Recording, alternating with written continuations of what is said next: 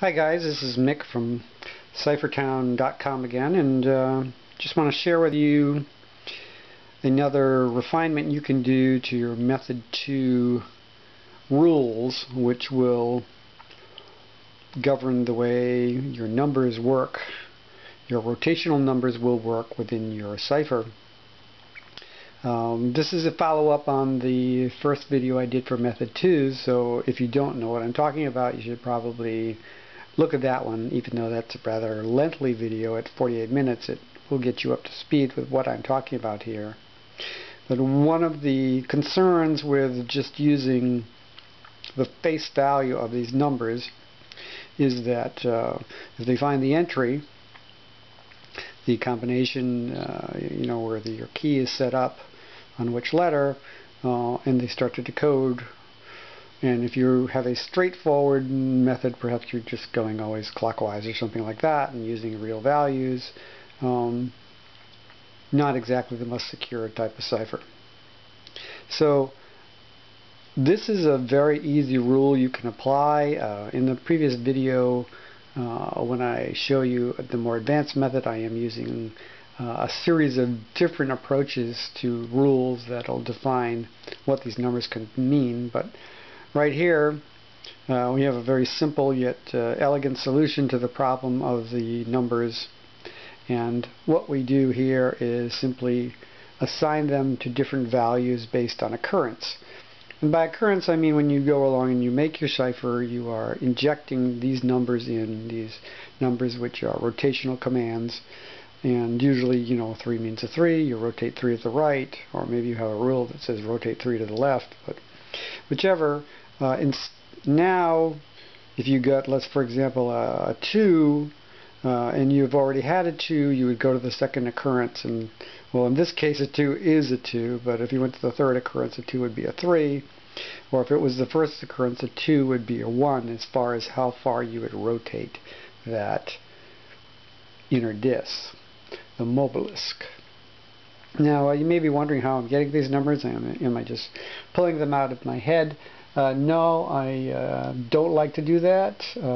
What I have here is these, they're actually D5 dice that are made out of a 10-sided conical polygon here. And these work very well. So I have 6 of these, which I'll put in my hand right here. And what I'll do is I'll just randomly put them in the tray here, rotate them around, and see what we get. Now I'm going to read from left to right.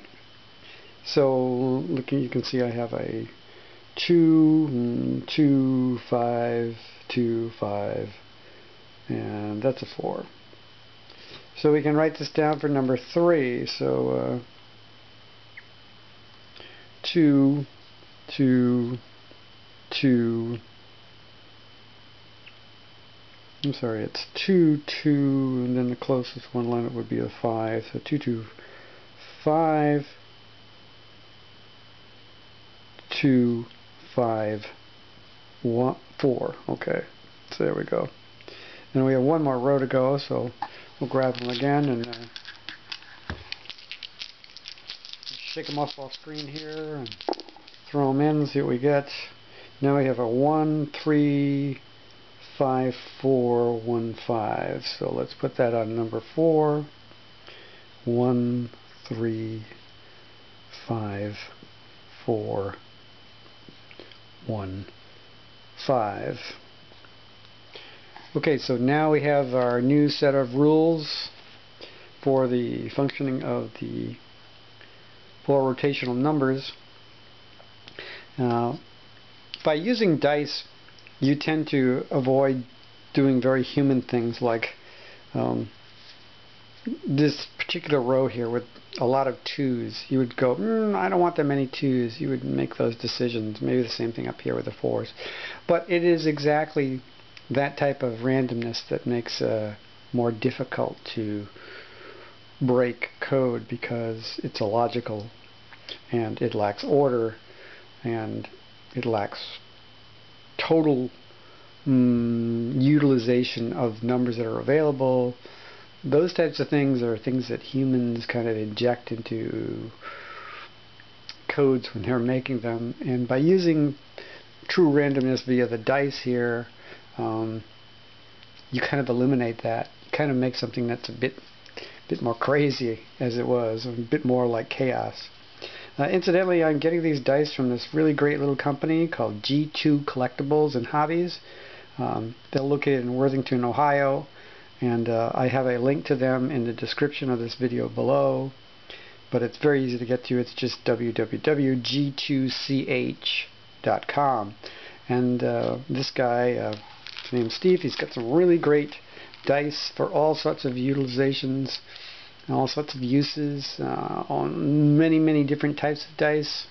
And it's just really cool to use these when we're working with ciphers, because it gives us a level of randomness that you just can't get anywhere else. And it also makes creating your cipher a lot more fun. So that's a good source for dice that will help you in your cipher creations. So you can implement this as a rule. You can make another one of these very quickly, and you can implement them as another rule via codebook. Like you could have, CB, 22, and they would look up CB22 and it would say, okay, for these occurrences, for your numbers, go here, okay? So this is a very interesting way. It's a very simple way, and I'm going to show you in another video a progression of this, which is kind of super secure. But even as it is now, this really changes the security level of your Alberti Cipher encryptions if you simply use this rule, or even better, multiple versions of this rule kicked in by a codebook entry. Alrighty, well, thanks for watching, and I hope you're having fun with your Alberti Cipher. They are available from Creative Craft House, and there is a link also in the description below, so you can order one if you're interested. Okay? Thanks for watching, and bye for now.